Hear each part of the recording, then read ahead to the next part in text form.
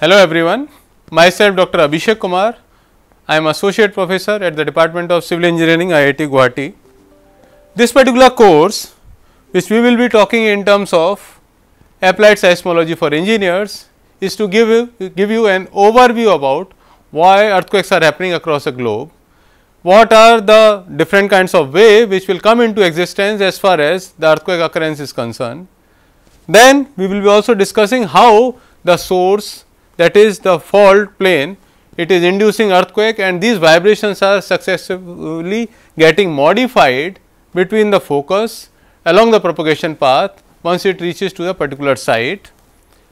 Then how this information can be utilized in terms of hazard assessment. Overall, the course has been divided into 30 lectures. These are the content of different lectures. So, lecture 1 to 4 will talk about plate tectonics, continental drift theory, and also give an understanding about what are seismic gaps, what are the important seismic gaps present across the globe, which are potential location for future earthquakes, mainly about great earthquakes. We will also discuss about the analogy for active and inactive faults present in a particular region. Then when we discuss about earthquake occurrence, different kinds of waves come into picture, primarily about surface wave as well as body waves. So, how the waves will get attenuated between the source where the earthquake has happened to the site where the earthquake induced damages have been experienced during a particular earthquake. So, that will come under ground motion attenuation. Then we will discuss about ground motion characteristics, what are the properties of the ground motion which will help us in understanding about the ground motion, the given ground motion which is generated during a particular earthquake and at a particular site. Then whenever we are going for hazard analysis, we have to prepare an earthquake catalog which will take care of all the earthquake which have happened in the past or most of the earthquake which are known to us in terms of past earthquake, historic earthquake, or in terms of damages which has produced during previous earthquakes. So, how this can be used for source characterization as well as preparation of earthquake catalog, removing dependent events, removing repeated events, that we will discuss between lecture 5 to 10.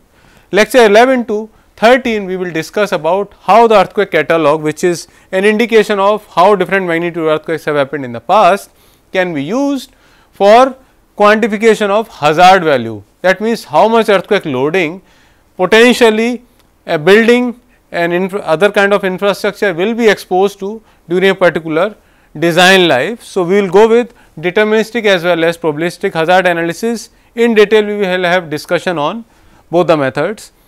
Sometimes there is linear source which is responsible for earthquake occurrence. Many a times the distribution of past earthquake information as well as information about active faults are such that we have to go with aerial source also.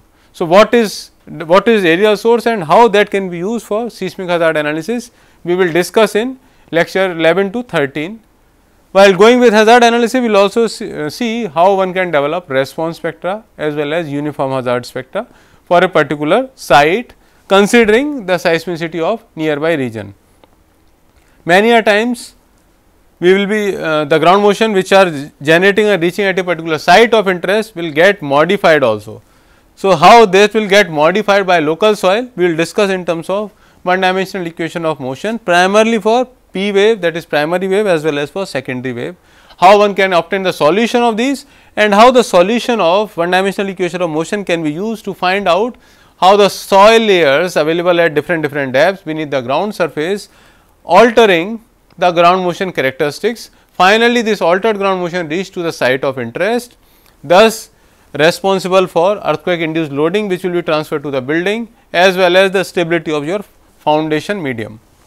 The last part, that is lecture 20 to 30, we will be discussing about liquefaction potential, how one can understand the initiation of liquefaction as far as critical state of a particular soil is concerned. Then we will discuss about landslide classification.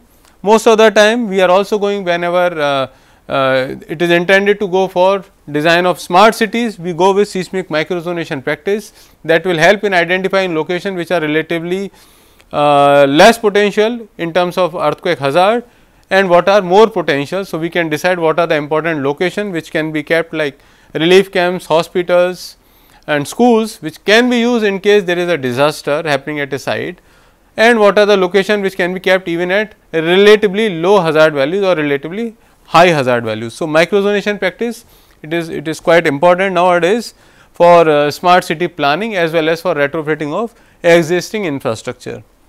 The last part is seismic vulnerability. So, whenever we as a common man, whenever we hear about earthquake, mostly it will be in terms of so many damages, building damages which has happened during a particular earthquake, or so many casualties, fatalities which have happened during a particular earthquake.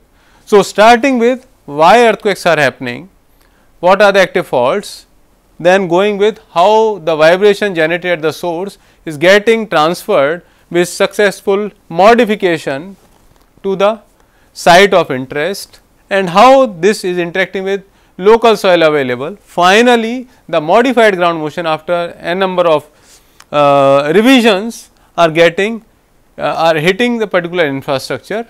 If the infrastructure is not properly designed, then it will undergo maybe minor cracks, it may undergo maybe severe cracks, or it may undergo complete collapse.